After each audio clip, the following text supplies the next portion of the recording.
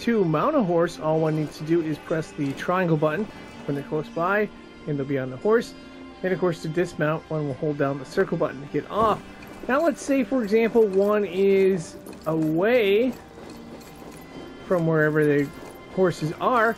How do you call for a horse? Well, what you do is you hold down the left control pad and call for a mount. Sometimes you'll mount automatically, sometimes you'll have to use the triangle button. And a cool feature about this is if you hold down the square button, you can follow the road.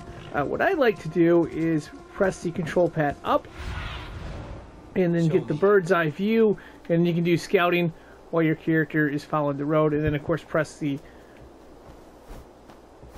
control pad up to go back.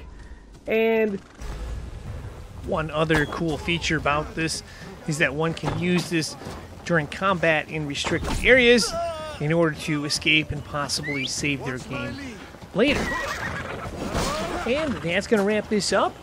For more tips on this game, be sure to check out the link in the description below. Thanks for watching.